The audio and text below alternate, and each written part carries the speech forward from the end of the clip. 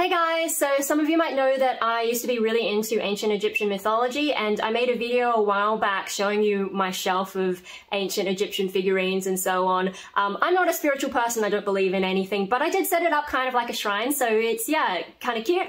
But most of those things on that come from this one shop that my grandma used to take me to a lot, and it's run by a guy he's from Egypt and he imports things from Egypt, and just like his whole shop specialized mostly in ancient Egyptian stuff. A few Coptic things as well. But yeah, and so like I just didn't go for ages, but I found out recently that he was closing down. So I went in on his final day to catch up. You know, he sort of remembered me even though I was wearing my little cat ears and my cat mask and I looked like a nutcase. But yeah, so I went back, had a chat to him, and also did some final bargain hunting, and that would be all this. So I thought I'd show you what I got, and we can talk about some other things, because there's one statue in particular that I'm super excited about because I had given up on ever being able to find it. So yeah, we'll get into that. I did manage to grab his business card just as he's closing. Probably not really worth anything anymore, but because yeah, they're not moving anywhere. The shop is closing down because the building is being redeveloped, and I think he said he's just putting everything in storage for the moment. They do have a Facebook page and a website. They might sell stuff online, but he said he's going to focus more on going on tours to Egypt. So yeah, kind of sad, but I'm really glad that I got to have one last go, you know, looking around, taking a few photos, having a chat, and buying some final things. So let's start off with the small stuff and then we'll get to the box. And yeah. Okay, so let's start with the smallest things. This I actually bought last along with this. I was umming and ahhing for quite a while, but he did me a really good deal on everything, but then an extra deal to convince me to buy these. So yeah, I probably spent a bit more money than I should, but like, you know, it's the final day, it's my last chance to get in, and I hadn't been for a long time. I'd saved up a little bit. So yeah, anyway, so let's have a look at what's in here. He gave me this cute little pouch. Oh my gosh. Okay, so as you can see, it's a scarab pendant. I think it might actually be silver. It matches this sort of cutting style. I think he called it diamond cut. I don't really know anything about jewelry, but it matches that sort of style of a little Eye of Horus I bought from him like a long time ago, or maybe my grandma got it for me. And so when I saw the scarab and with that same style, it just had that sentimental value for me. And yeah, I'd been looking for a scarab. But actually, I didn't plan on getting the jewelry. It's just that another lady was in there and she was looking at scarabs because she's sort of superstitious, and she was looking for like good luck stuff for her kids or something. And so she had this and another little silver one, and then there were a few, like a red and a blue one that she was looking at getting. And I saw it and I'm just like, oh my God, I really like it. So yeah, I ended up. He did me a good deal and I ended up getting it. And yeah, like if you're into the superstitious stuff, I mean, I guess they're to do with good luck. They're also like a sort of a life thing, because the scarab, I mean, it's the dung beetle, so it's rolling around the sun in the sky is what they say. But yeah, let's not talk too much about the dung part of the dung beetle. But yeah, so they're a really important symbol in ancient Egypt. I was never hugely attached to them, but because of the design, I was like, oh, cute. And like, you know, he's actually standing up and all that. And then on the back, sorry about my dog barking, he's been really needy lately. I had to lock him out of the space so I could film this. But yeah, so on the back you can see there's also this symbol, which is also another scarab symbol. And it's just like, you know, the detail on it is really cool. And so yeah, that's the first thing that I got. I'll put it back in the pouch. Okay, so next up, this is actually a bit of papyrus with some art on it, and I actually wasn't going to get it, except that I saw that lady, you know, she was looking for one of the Eye of Horus as some kind of like evil eye protection. I don't know. I don't really know what that's about. But yeah, so she was looking for some stuff and he was trying to help her find one, because it was like a framed one on the wall, but it was a bit pricey and a bit small, and she wanted something a bit different, unframed. And so we were going through all the papyri, I'm not really sure how to say it, and looking for things, and also potentially whether she wanted something different apart from the eye. And yeah, it was kind of fun because like I was helping him tell her what each one means, because she actually didn't know anything about ancient Egyptian mythology. So yeah, I was helping him explain like what all the different things are. And anyway, so the one I ended up getting, so this is like actually done on papyrus, and I'll just see if it's up the right way. Woo! I can't even see on the camera. So it's in the plastic. I'm not going to take it out of plastic. I'll probably go and get it framed at some point. But yeah, so this is from, like, you know, it's a scene from the Book of the Dead. It's the weighing of the heart. And so we've got Anubis there, and we've got Thoth, Tote, I don't know how you want to pronounce it, you know, the god of wisdom, and he's also a moon god. And then you've got Ammit. For those of you who've watched Moon Knight, that's what Ammit is supposed to look like. And just sort of sits there like a puppy waiting to be fed, you know, the hearts that didn't weigh properly. Yeah, and you've got, oh, it looks like the bar, like that's one of the parts of your soul. There's a few different parts of the soul. We've got the judges, I think that's what they are, and then I think those are the people, I don't know if they're both getting their hearts weighed or what, but yeah, so I had considered getting a smaller one that just had the weighing of the heart with Anubis and Thoth, Tote. I always pronounce it Thoth in my head, but apparently Tote if you watch Crash Course Mythology. Anyway, yeah, so it had those two plus Ra and the person having their heart weighed and none of this extra stuff. But this one, like, you know, he did me a good deal, like I said, and it's got like better shading and it's not as flat as the other one, and it's quite big, and I worried a little bit because I'm not good at getting things framed, and I'm not good at, like, yeah, I've had a few different things curled up for a while that I need to sort out, and so I wasn't going to get this because I thought the bigger it is, the more likely it is for me to damage it, but then he got me the little plastic thing, rolled it up nice, and yeah, so that is on the papyrus. I don't know if you can see on the back.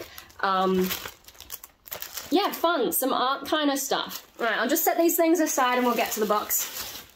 So if you saw my shelf video, you'll know I actually have kept all the boxes that all the things ever came in, and it's because I like the design of the boxes that he used to use. You can see, you know, there's some fun stuff going on there, fun pictures, and if you saw my shelf video, I don't know if I showed so much of the boxes, but they're there, and all that, and then we've got the Egyptian collection. So yeah, me getting excited about boxes, but if I'm kind of a cat, then that makes sense, right? Okay, so let's open this up and we'll see what we've got inside. Okay, first one. He sort of wrapped everything up nice for me. Brown paper, and then you've got some plastic. Alright, so it's a little pyramid. Hey, because, you know, like, I had all the main gods that I wanted. So before I found the statue that I'm super excited about, I was just like, well, you know, I've got a nice spread of gods. Like, there's mainly Anubis. I've got two forms of Anubis. And then I've got Sekhmet. And then I've got a little, the bird form of Horus, the bird form of Horus. I've got the Sphinx. I've got Mart. And I've got a little bird form of Thoth. Tote? I seriously don't know how to pronounce it. It's like a nice spread, and they sort of sit, like, you know, the way that they've set them out is all kind of cool. And I thought, well, I probably don't need any more gods, especially because I'm not emotionally attached to the mythology these days. So in my head, I thought, okay, I'm going to go visit, and if I buy something, I'll go for things that aren't really gods and are more just symbols. So I thought I'll get a pyramid as one of them. And gosh, he had a lot of choice. A lot of them were in sets of 3, and I asked him, can I just buy one instead of the full set of 3? And he's like, yep, sure. Although this one seemed to be standalone anyway. There was a little version and a big version. This is the big version that I got. And you can see, instead of just being like a regular pyramid, which some of them were, this has like little cute little designs. So that's a scarab in a sort of stylized way. We've got I'm not really sure what kind of big cat that is, but you've got some more symbols there. I'm not really sure what those are. Looks like 2 goats maybe, and I don't know what they symbolize. So if anyone knows, that'd be really helpful. But yeah, kind of just artistic. And then we've got one of the falcons, so could be Horus or Ra. I think they're both falcons. There's a few that overlap in ancient Egyptian mythology, especially it was like a 3,000 years of stuff, and like different cities had different pantheons, and it sort of morphed over time. So yeah, it's a bit inconsistent in that sense, and so it's just like that. And it's quite weighty, so I guess I could use it as a paperweight. Not that I really use paperweights. I'm not really sure where I'm going to put all these, by the way. But so yeah, that's my new little pyramid, and yeah, I like the artsiness. And then there's like a little crack on that one, so it looks a bit older than it probably is, because, you know, these would be made by people trying to mimic the ancient Egyptian style. They're not like real ancient Egyptian stuff. So yeah, it's fun when you get little things that make it look older than it is, and I like the sort of black and white and all that. Okay, cool, so pyramid. Alright, next up, so this is another thing going along that symbolism, you know, objects rather than gods. And oh my gosh, there's some sticky tape, we've got some bubble wrap. I love bubble wrap. And we have an obelisk, because I didn't have one of these, and I really like that it's got the goldy kind of look and then all these tiny little symbols.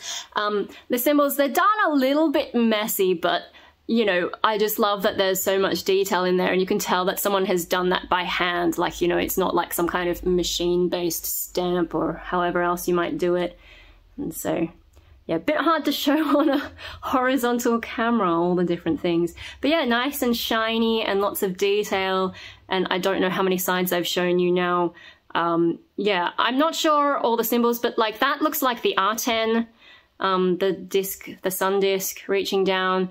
I'm not sure if the artist on this was trying to get a particular thing across. I'm not sure if like whether these symbols mean anything or whether they're just sort of kind of random. All sides, no, 3 out of 4 sides have an R10 reaching down.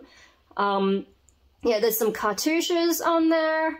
It's a little bit, because you know, they were trying to make them so small, it's a little bit hard to read, and my hieroglyph reading is not great. But yeah, like kind of cute. Now there were so many obelisks, he showed me a few and like, you know, was going to give me a good deal on basically anything, except for the one, there was like this little one made out of silver, and I didn't realize it was made out of silver until he brought it out, and I'm like, oh no, because that one was going to be like hundreds of dollars. I'm not spending that much on these kinds of things. But yeah, so like there were some black ones with like white kind of similar to this, but like more all black, and then the white symbols on it, but not as intricate as this. They were sort of like being bigger symbols, and then there was one that had like this extra base with little scarabs around the bottom, and it was just so tall, and like, how will I fit that in my shelf? So when I saw this one, and it's also gold, which will go nicely with my little statues that are gold if I put them together. I haven't decided how to redesign the shelf now that I've got all this extra stuff, but yeah, cool, that was a lot of fun. So now I've got a pyramid and an obelisk. Speaking of hieroglyphs, he also gave me this little bookmark. It's also on Papyrus. He gave me that for free because it's just a small thing, I guess, and he's closing down, so he didn't mind. But yeah, it's got the basic alphabet. There's more in hieroglyphs. I guess it's a bit like, you know, maybe like kanji in Japanese or, you know, Chinese characters, where a lot of the symbols will mean a word or something. But these are the more sound-based ones. And I used to be able to remember a lot of them. I still remember quite a few of them, but that'll help me freshen up, although I should probably read more books because then I would actually use the bookmark. But yeah, it's kind of cute of him to give me that. Next up, we've got another little thing and some bubble wrap. Okay, I can just slip it out the end. Yeah, another scarab. So this is the scarab that I chose before I found the necklace, and yeah, cute. Like, this will go nicely on the shelf. The little necklace pendant thing, that won't go on the shelf so well. That's going to go in my little jewelry thing. But yeah, so this one will sit nicely.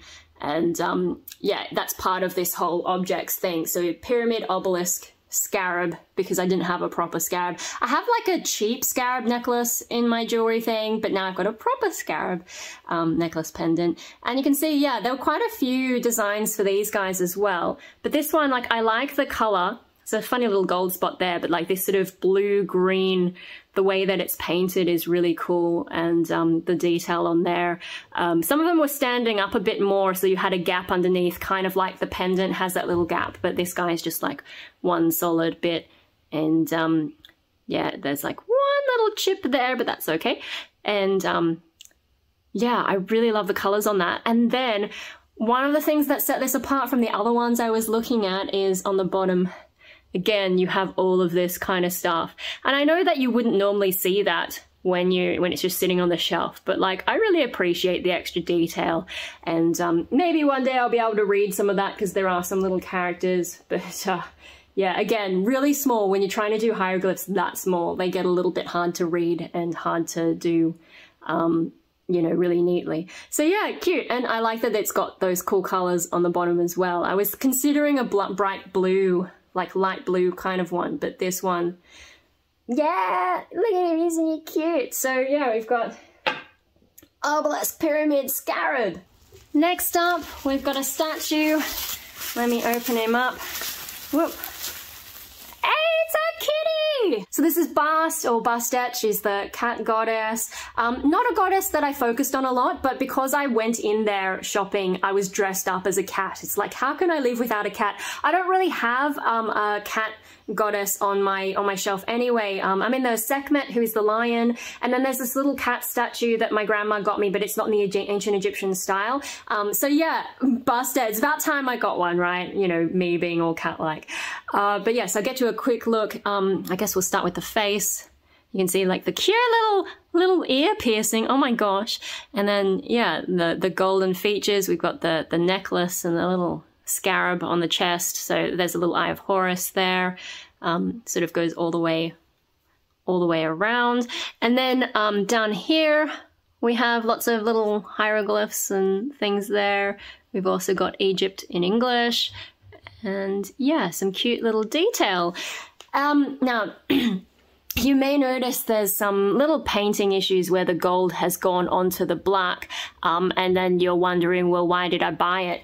But so they had a full row of little cat statues, and then there were some others that I found as well. But all of them, they were kind of like stone-like, or, you know, they didn't have these kinds of features. Some of them had the eyes colored in, but in a different way. And so they just, for me, they didn't have any life to it, whereas this actually has life to it, you know, and it's a lot cuter than the others. And just the way that the eyes are done, eyes are really important to me because, yeah, if you get the eyes wrong, like when I used to draw characters and so on, if I got the eyes wrong, that whole character is dead. I can't use it. I would either rub it out, throw it out, just scribble it out. Yeah, so to get the eyes right, that's why I got this one. And because it's cute, and like the earring, the little ear piercing, I think is what caught my eye first. But yeah, so this is my little kitty. It's quite a big one. But yeah, so I really like that. And I like the way that it's, you know, sitting, and yeah, it's just about time that I got one. So now I have myself a little cat. To justify why I turned up. You know, I had my pink fluffy hat, and oh my gosh. Yeah, I am a bit of a nut. At home, I'm just here wearing my jumper and my hunten, but yeah, when I go out, sometimes I dress up, especially because it's cold. So yeah, this is my Bast or Bastet statue in cat form. And yeah, we'll put that over here. Okay, so the last one, and this is the one that I'm the most excited about. This is the one that I wasn't sure I would ever be able to find. And when I went into the shop, I actually wasn't sure I'd buy anything because my interest in just like everything has dropped off, and that includes ancient Egyptian. You know, the anhedonia that I've had has just really messed everything up for me, and I guess the novelty of ancient Egypt kind of wore off, and I hadn't been into the shop for a long time. I did visit him a few weeks back just to find out if he was actually closing for real, because he's sort of been closing down for ages, but yeah, now that they're redeveloping the building. Anyway, so I went in when I was looking around, and I thought, oh yeah, I could get my pyramid or obelisk or scarab, but I wasn't feeling it until I saw this, and when I saw this statue, and I'm like, oh my god, and then it's in my price range, and he's like offering me a good deal, and yeah, the sentimentality of it, I'm just like, wow. And that's when all the ancient Egyptian interest like kicked back in. So all this stuff, it is inside me somewhere. It's just hasn't been conscious, and it's hard to hang on to. But so enough of me rambling. I don't know if you can see through the bubble wrap. Let's open him up.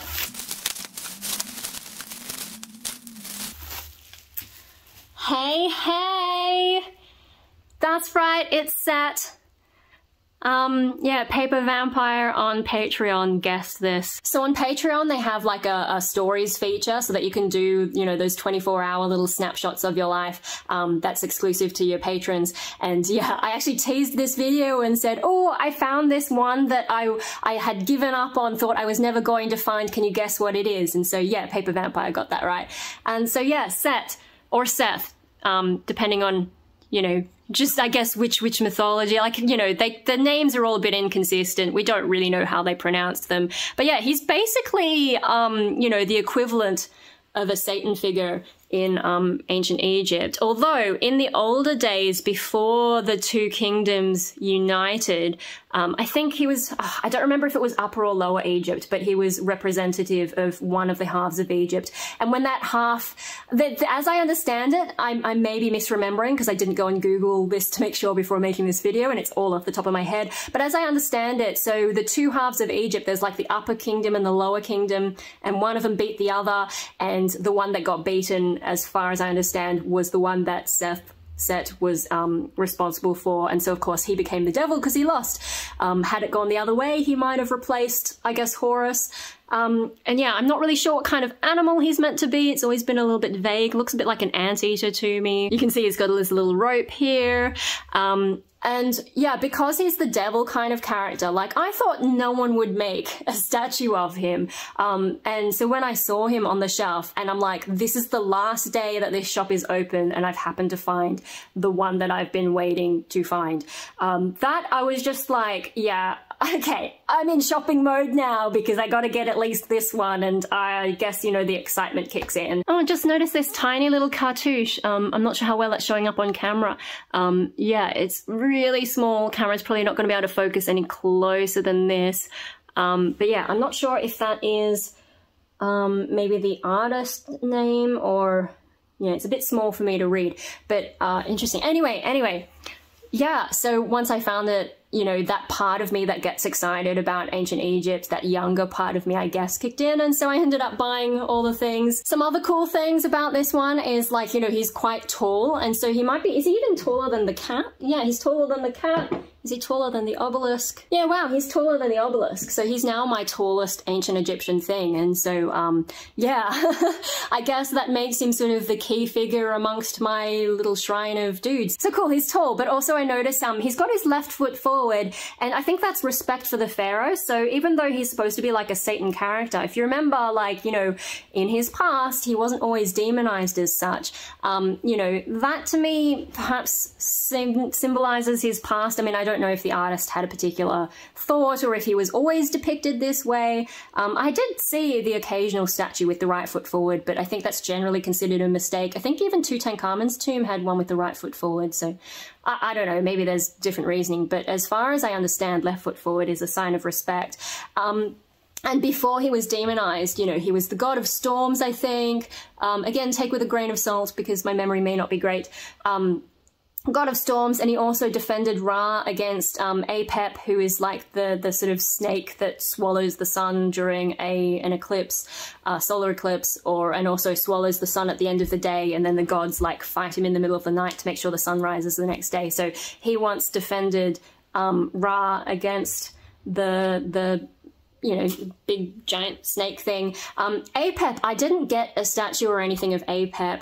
Apep though, like, so when I used to write fiction stuff, it was kind of significant to me, but I used to use the Greek name Apophis, and this goes into a whole bunch of RPG stuff. I'm sorry about the sun suddenly like trying to shine on set right here.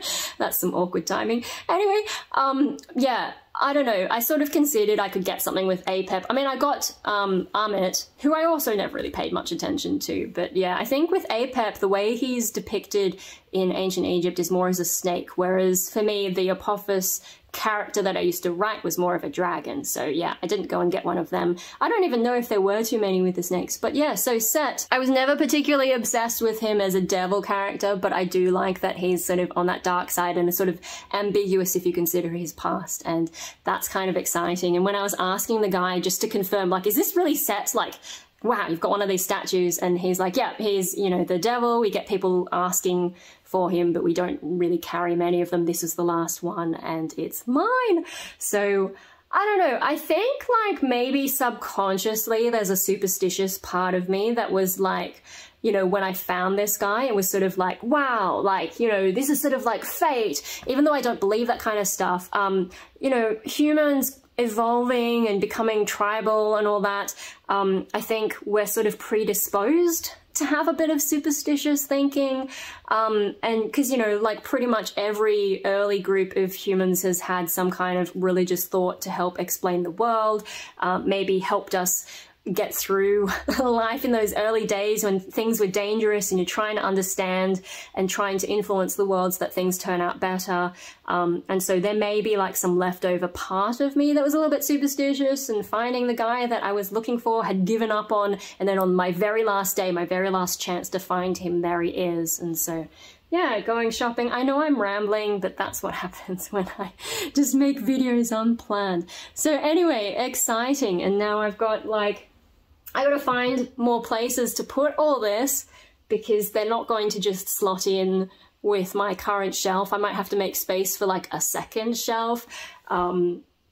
But yeah, so that's what I got on my final shopping day, on the last day ever of the Sphinx Gallery Cremorne. It's kind of sad to see him go. Apparently he's been there for like 40 years, which is longer than I've been alive. And he was always nice to me. And, you know, when my grandma used to take me way back, it's interesting that my grandma used to take me, because she was like, you know, really into Catholicism, and, you know, this is essentially pagan, but I don't know. I guess like, you know, she used to go and visit Egypt. Like she actually went to Egypt and got me this little necklace from there ages ago. So yeah, there's like some sentimental stuff, both from my own younger self interest in ancient Egypt, but also my grandma, you know, taking me there and, you know, I guess indulging the interest.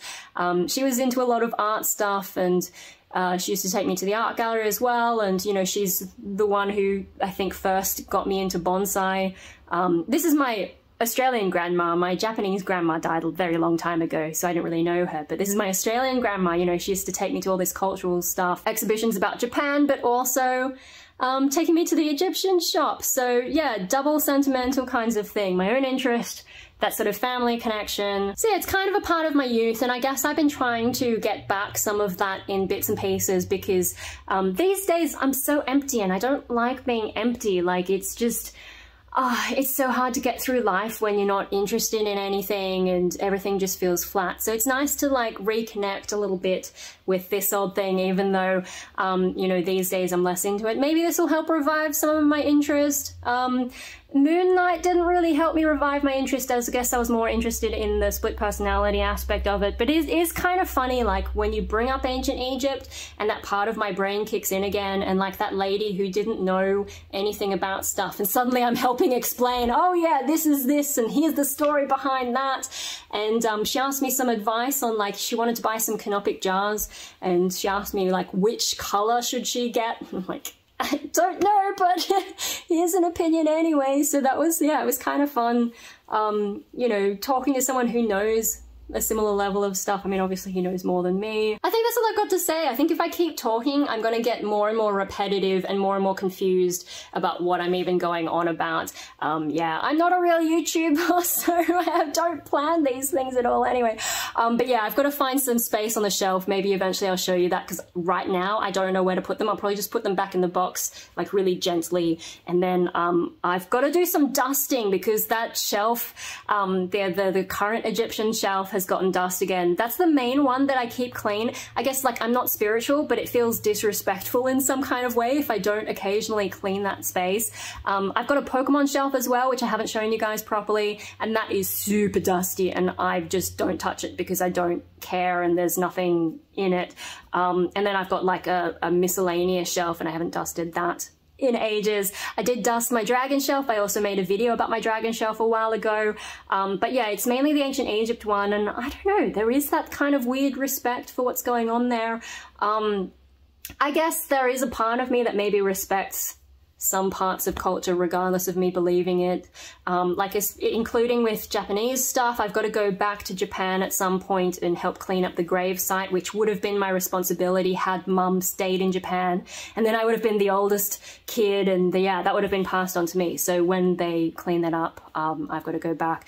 And I guess is it because it's related to death, or do I have some kind of traditional part of me? Like when I was growing up Catholic, I know I am rambling. I told myself I wouldn't ramble, but here I am. when I was growing up Catholic and before I stopped believing that stuff, like I wanted to be a priest. Like I guess I didn't realize I couldn't be a priest, but I like learned all the things. I learned like, you know, all the lines that the priest said just from watching him because we went every Sunday. And so maybe there's a part of me that is into the ritual of it, some kind of aspect, some subconscious aspect of the spirituality, even though I'm like a dead atheist these days. So yeah, it's interesting with the ancient Egyptian stuff. I gotta say, when they dig up new mummies and so on and put them on display, sometimes I'm a little bit like, I'm not sure that this is right because they buried them to preserve them in this particular way. And you're not like, you know, that's supposed to be how they get to the underworld. It wasn't really, they didn't bury these people to be on display. It's just like, you know, a few thousand years pass and suddenly we're like, great, look, now it's history. So it does make me think, like, for those of us who get buried now, will we one day be dug up and put on display in someone else's museum when we just think we're burying the dead respectfully and all that kind of stuff? It's just an interesting thing to think about, like, because it's ancient Egypt, you know, we don't think about them as the dead in that way. Although in Egypt, the way that they've built the new museums, there's like the Grand Museum, I think, where they've moved Tutankhamun and all that. They're actually trying to do it more respectfully, and like they've had those crazy parades moving them between places. And I thought, wow, okay, so they are kind of trying to be respectful for tourism dollars, but they're still making an effort there. It's just, yeah, it's kind of an interesting thing to think about, I guess. Anyway, yeah, I did ramble up and, you know, I'm talking about all this respect for the dead stuff. But when it comes to me, when I die, I don't really want anyone to spend any money because, like, I'll be dead. I don't care. If you want to throw a party, if you want to use my death as an excuse to throw a party, go for it. But as far as what I want, I'll be dead. I don't mind. You can just, like, I mean, it's not legal to toss me in the bin, but you could do that. Maybe just cremate me and be done with it. Don't spend heaps of money on burial spaces or whatever. The funeral industry, I'm just like, yeah, no, I don't need any of that. I don't care. But if you want to throw a metal concert, you can. Just like, you know, I don't want anyone to pretend that that's what I wanted. The funerals and stuff are for the people who are still alive. You know, the person who's dead is dead. They don't care. So yeah, I just don't want anyone to say that kind of stuff. I don't want anyone to say, oh, she loved life and all that, because I don't. Yeah, try not to say that kind of stuff. I hate the word veil as well. Veil someone, just please, no, don't say that for me. Anyway, I didn't mean to go onto a death ramble, but ancient Egyptian mythology is very much mixed up in death, so I think that's one of the reasons I like it as opposed to other mythologies, you know? The ancient Egyptians were so obsessed with death, like that's a huge part of everything. Their biggest symbols are all about death, and yeah, me being kind of morbid, frequently depressed and all that, maybe that's why it spoke to me. And, you know, the reason Anubis was one of my favorites is because he's like the guide of the dead and I'm already dead, and so dead inside anyway. And also he's a jackal, which is almost like a dog anyway. But now I've got this guy. I just never expected to find him, and I guess that's why he's now my main sort of dude. Yeah, but I think really Anubis is probably still my main guy, and then Set. Just like, I couldn't believe that I found him, and yeah, kind of a fun character. I don't know, maybe I need to rethink where I'm at with how I feel about different ancient Egyptian gods. It's just been so long since I thought anything about it, apart from the Moon Knight stuff, where they take some, you know, creative liberties, but of course, you know, wasn't as bad as I thought it might be. Anyway, yes, as I said, I will get repetitive and I will get confused about what I'm talking about. And that's the point that we've reached. So I'm going to stop before I hurt myself, and I'll see you whenever. Maybe I'll try to live stream sometime. Oh, and I might do a video of like when I finally do get them onto a shelf so I can show you what that's all about. In the meantime, I guess I'll put some videos and stuff up there that you might want to watch, and you can join my Patreon if you want to support me extra, and like subscribe and stuff if you want me being a nutcase. Let's see you later, guys.